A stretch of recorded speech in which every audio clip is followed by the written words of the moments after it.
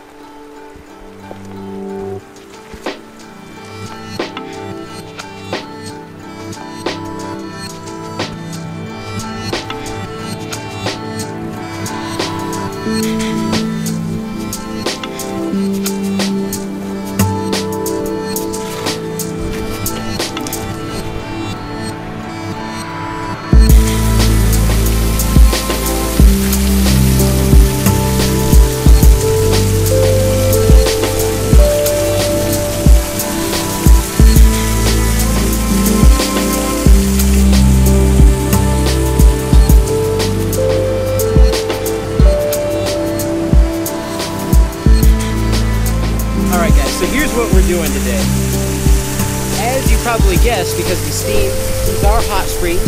This is a hot waterfall here, and it falls down into these pools, and people have dammed up the area along here, and this is the really hot pool. This is the semi-hot pool, which is probably the one I'll get in, and then down there is the colder pool.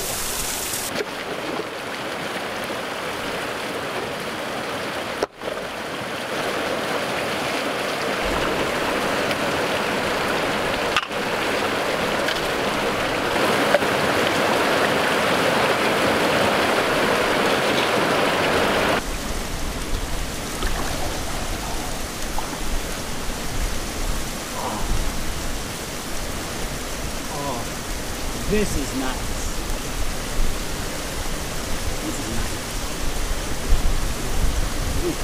All right, guys, so we got some nice flame going on under there. Let's cook up some bacon and eggs. First thing we're gonna do, got a little butter there.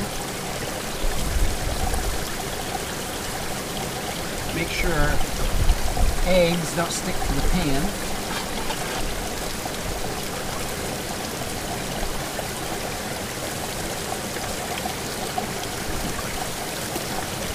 You know what? I'm actually going to cook the bacon first. Then I'll cook the eggs in the bacon grease. I don't know what I'm thinking. Bacon!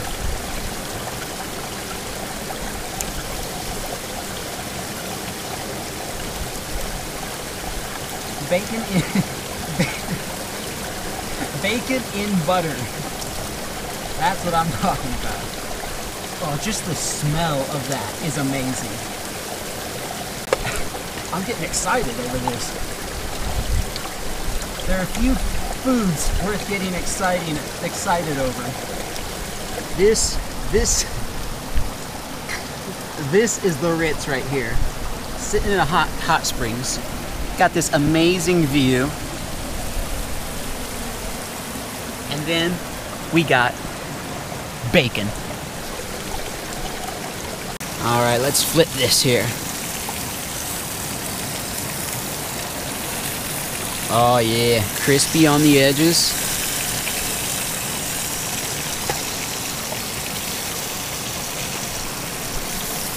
And then look at all that grease we're gonna have to cook the eggs in. These are gonna be some amazing eggs. Okay. I actually bought the ends and pieces of the bacon. Like I got that cheap stuff at the store. And so it made this crazy inordinate amount of grease.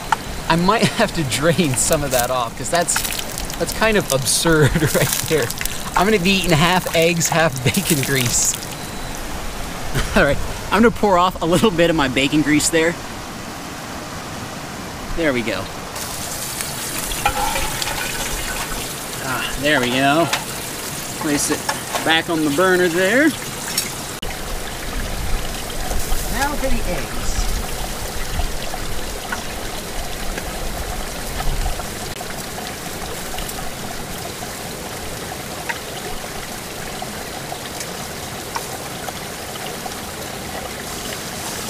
Oh. So far it's a 50-50 mix of bacon grease and eggs.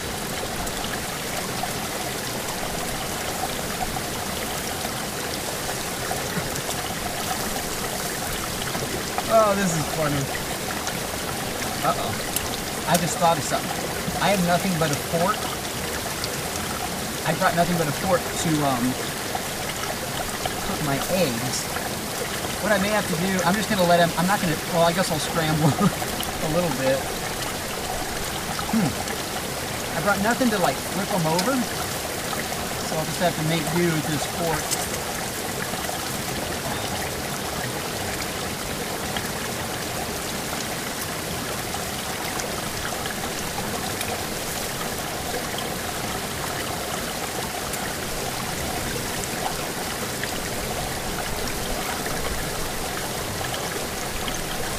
Nice. That wasn't too bad.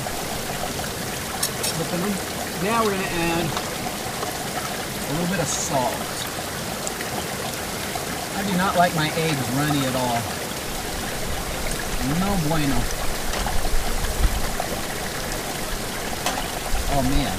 This is perfect. This turned out just fine. Oh. Look at that right there. Breakfast in the hot spring.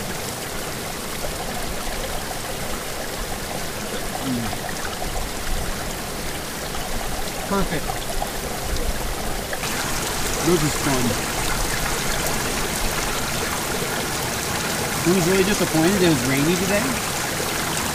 Because I had planned on going to like one of our main lakes with a friend and doing some bass fishing. But it was so rainy down in the valley, so well, I'll come up here and see what's going on up here. And I'm glad I did. Bacon makes everything better, though.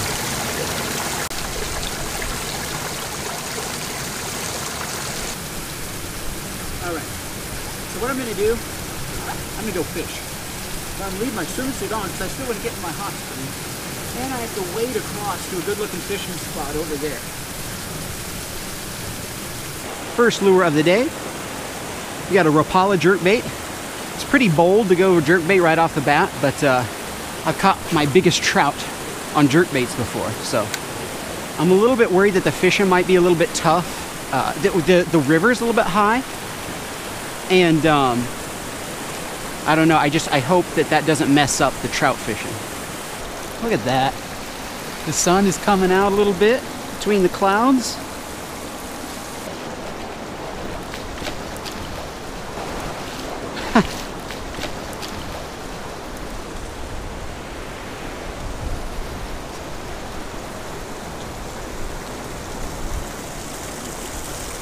What do we have here? Is this warm too? Oh, it is. Not super hot. But this little pool right here is warm. This is so cool. I'm gonna fish right over here. In fact, look at this great little transition spot.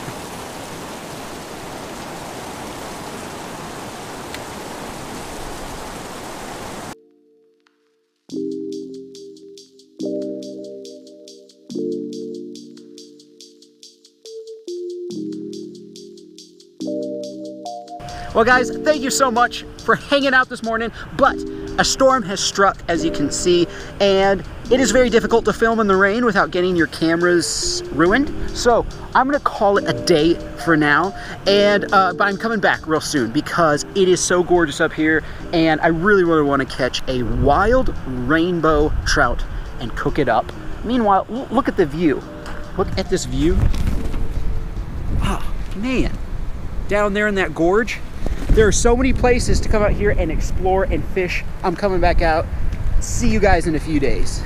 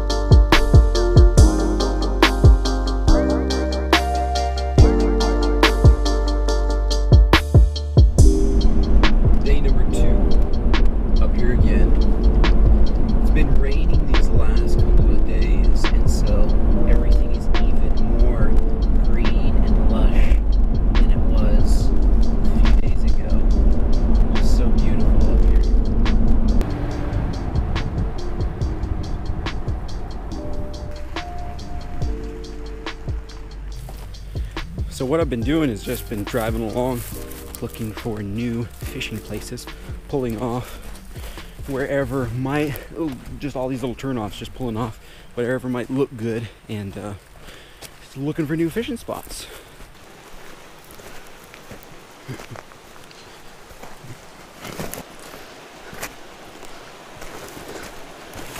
Ah, nice. Nice, nice, nice. I love this kind of thing. Got a whole bunch of stuff today for trout. I've got my usual like spinners and a jerk bait and all that. Got some night crawlers, some salmon eggs. I'm getting low on those. Need to buy some more. Some of these little trout soft plastics. Here we go. I think the first lure I'm going to start off with is the usual jerkbait. This little Rapala sinking jerkbait. It's just a killer for big trout, especially in that gold color. I only use two colors, gold or rainbow trout. All right, guys, start slinging this jerkbait. First cast of the day.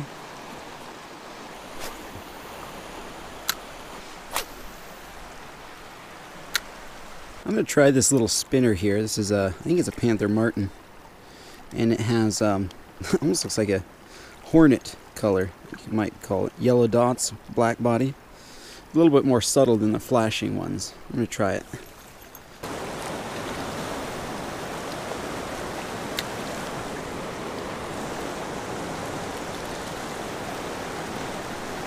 Guys, I have one. I have one. I have a trout. It's pretty good too.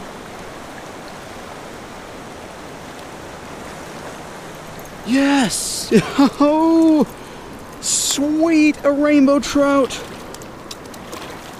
Look how beautiful that is. I can't believe it. I've been fishing a long time up here.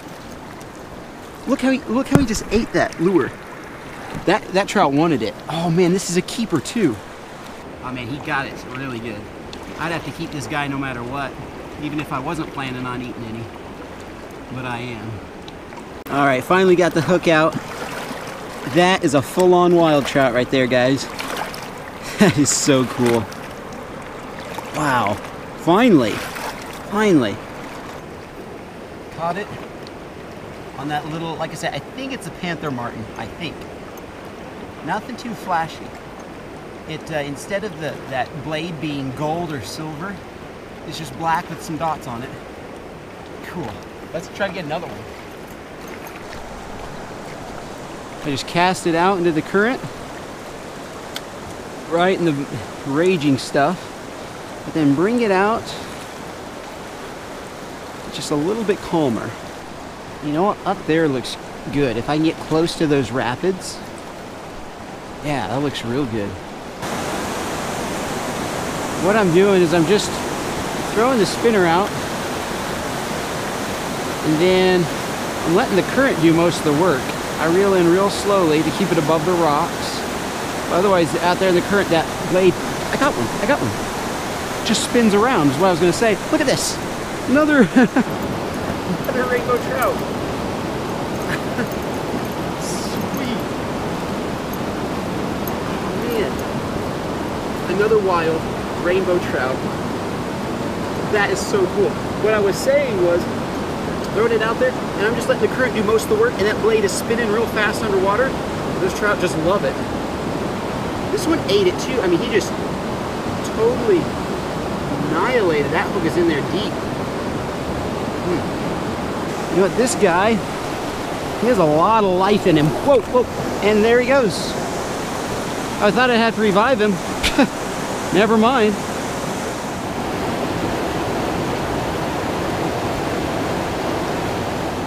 We got propane, stovetop, we have bread, lettuce and tomato, and pickles. We have a trout, knife. I'm just gonna do a simple gut on the trout, nothing too fancy. Cut the head off. Most of the guts and stuff come out too. Oh, this is crazy. Let me get so you guys can see this close. If you're a little squeamish, you may not want to watch this part. Look at how in the trout's stomach. Look at that. They're like little grubs and stuff. This little grubs looks like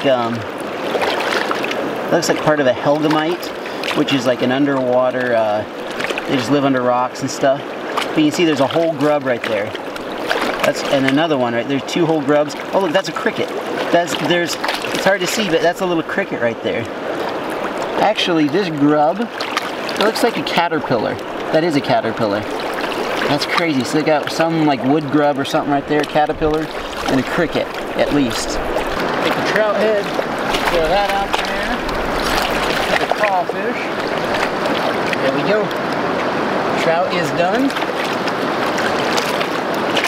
Let's see how this tastes. So I have my sweet little portable gas setup. If you guys want to see how this is set up in more detail, if you're new to my channel, I have a video of actually the first time that I used this, where I showed like how it worked and everything else. So I'll put a link to that in the description. But I have this little propane. This is the propane tank, and my little portable pot and pan setup with spices and everything in it. Pan on top. You hear a hiss. Whoa. Boom. A little bit bigger boom than I thought. We got scored trout right there. Sometimes I forget to do that. Got both sides. Scored trout. Add some butter to this. Add some butter.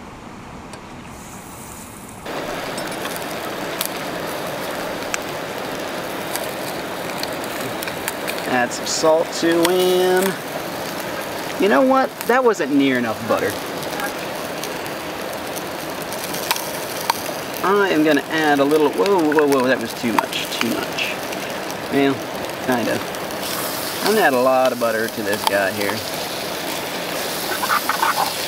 Well, you know what? Now that has trout flavor on it, I kind of just have to leave it in there, I guess. Well, this will be one buttery trout, that's for sure. Oh, that looks good. Oh, you know what? I have to add. What am I doing? I'm not even paying attention. Add salt to it. I'm forgetting my Cajun seasoning. Oh, little Louisiana kitchen fish fry right there. Blackened Cajun seasoning. Fish fry products, Cajun seasoning. I've used this like, I don't know, like 6 times in a row the last time I've been out. What I do with this, with my trout, is that instead of trying to cut the fins off while it's raw, you have to cut them out and it's really hard. So what I do is they come right out when the trout's cooked. And then the tail and everything else just slides right off, and then you don't lose any of the meat when you do it this way. I'm debating whether or not to make fish sandwiches out of this or not. I brought all the stuff for fish sandwiches, but I don't know if I have enough trout to make a full fish sandwich. So what I'm going to do here, I'm going to take this trout out, and I am going to make fish sandwiches. I was debating because this is kind of small, but I really like a fish sandwich. Last time I made them, it was amazing. What I'm gonna do is I'm turning the burner back on, and I'm gonna heat up the bread. I've got a ton of butter here, and I'm gonna heat up the bread and basically fry the bread in the butter, I think. Whoa, it's a little too hot maybe, just a tad. That heats up immediately with that little, with that propane. This is gonna be some buttery fish and some buttery bread. Now I'm gonna cut up a little tomato while that's cooking, or frying. Boom. Oh, fried bread. Tomato, fresh tomato, fried bread, and fresh caught wild trout, pickles. The pickles aren't wild. Put a skiff of mayonnaise on the bread. I turn the burner off.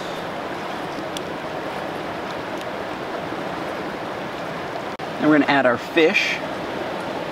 Carefully picking out all of the bones.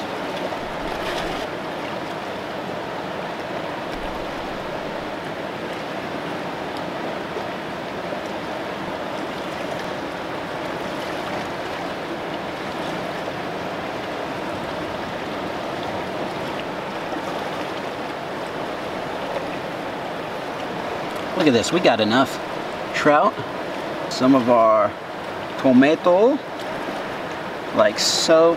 You know what, that's too much tomato. I'm just gonna accent it with a little bit of tomato. Salt the little tomato, add some pickles. Boom, a few shreds of lettuce, and finally, beautiful piece of toasted bread. Right on top. I'm gonna eat this straight out of here. Straight out of the frying pan.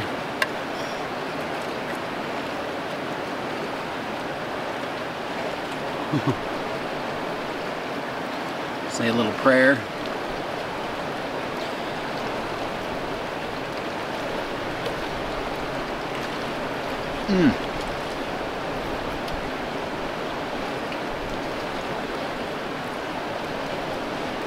Last time I made a fish sandwich, it needed the pickle. It wasn't quite right. I mean, it was amazing, but it wasn't quite right. And then a subscriber said, but I didn't know why it wasn't right. Then a subscriber told me, you should add pickles to that sandwich. And I thought, bingo, that's what it needs. Now it is perfect.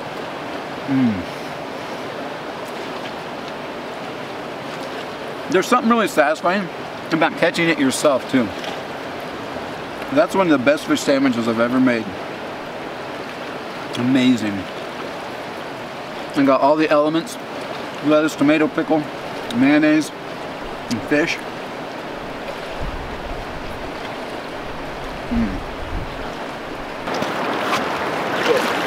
That fish sandwich was delicious, but we still have some daylight.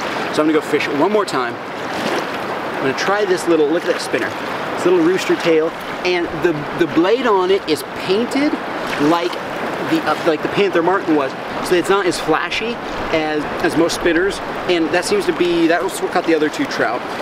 So I'm gonna try that and see if I can catch a bonus fish. I would love to bring a trout home for my dad, because he was gonna come out here with me, and he couldn't. So let's see if we can catch one more.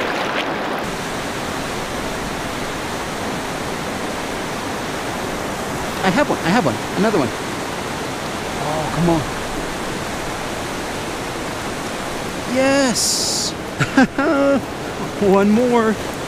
3 trout on the day. 3 full-on wild trout. Let's bring him over here. I don't know. This guy looks a little small to keep.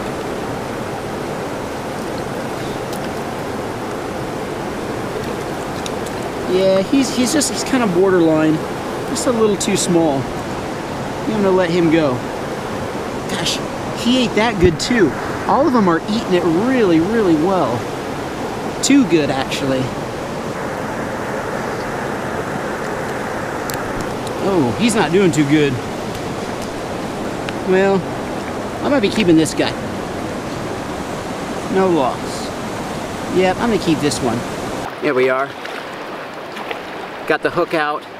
I actually killed him already so that he so it didn't suffer anymore. The hook was in its gill, and when hooks get in like the gills, especially of trout, which trout are just a little bit more delicate than a lot of other fish, and when the hooks get in their gill, it usually kills them, especially a treble hook like that. So anyway, keep this guy. Not the biggest trout in the world, but still not too bad a one. I was really hoping to catch one of these so I could bring it home for my dad, because he was going to come with me today, and then right at the last minute something came up and he couldn't, so he couldn't come out here with me. So anyway, I'm bringing him home a little trout. He loves trout just about as much as I do. So anyway, nice bonus fish. 3 trout on the day. Had to work hard for him, but it was fun. Super fun out here, and they're all wild. There's something super satisfying about catching wild trout. Great day out here. So much fun out here. This is one of my favorite things to do. Thank you guys for hanging out today, and I will see you in the next one.